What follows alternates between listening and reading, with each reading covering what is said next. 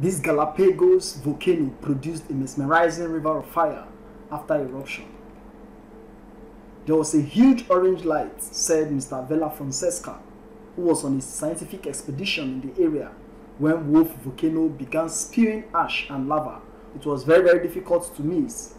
Neither the ash clouds nor the lava cascading down the volcano slopes posed a safety risk to the people on the expedition. So Mr. Vela-Fonseca, 28, took out his camera and started shooting. 4 days afterward, he and a handful of other people captured remarkable images of a river of fire snaking for miles in an orange line, so bright it was visible from space. Other cultures see volcanoes as gods and the wrath of nature speaking to us, they said. But we don't fear them, that's for sure, he added.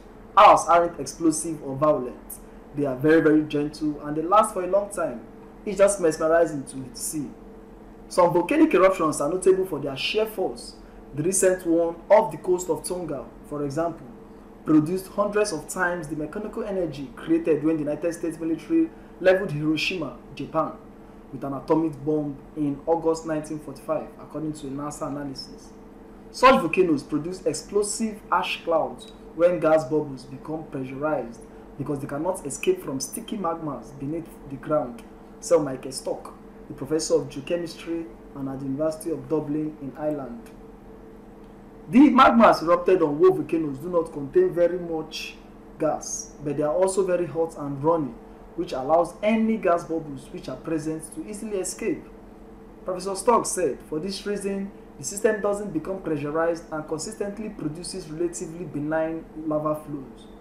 The Wolf eruption was visually spectacular in part because it happened on a moonless night and more than 60 miles from the nearest human settlement, according to George Carrion and Washington Tapia Aguilera, 2 scientists with the Galápagos Conservancy, a non-profit based in Virginia.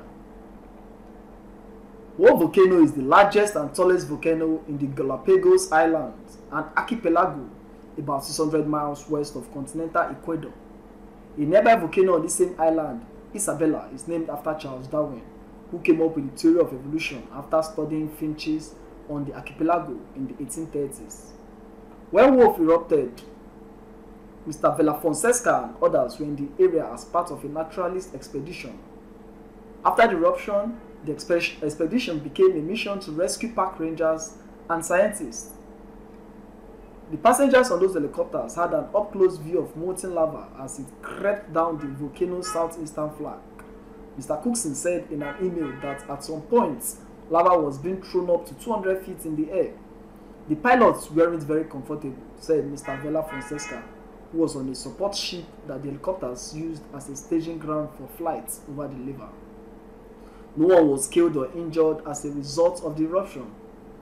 In the days after those helicopter flights, Cookson Adventures arranged to fly Gustavo Miranda, Ecuador's environment minister, into the area so that he could assess the risk to biodiversity. The primary concern was the pink iguana, a species that lived on Wolf Volcano and was seen for the first time only in 1986. The lava hasn't quite cooled yet. Fresh lava was still flowing from Wolf Volcano as of last week, according to Mr. Vela-Fonseca and Anhai Konsari. The Geophysical Institute, a research organization in Ecuador, said last month that the Wolf Volcano eruptive activity was decreasing. It also said that Wolf may yet spring back to life, just as it did during its last eruptive phase in May and June of 2015. Residents of the Galápagos tend to welcome eruptions because they draw attention to a place where nature tourism drives the economy, he said. And the archipelago's black and red volcanic deposits are constant reminders of how it was formed in the first place. It's all over the place, he said. We see fields of lava everywhere. Wow.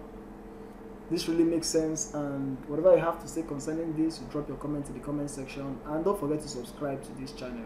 Thank you very much.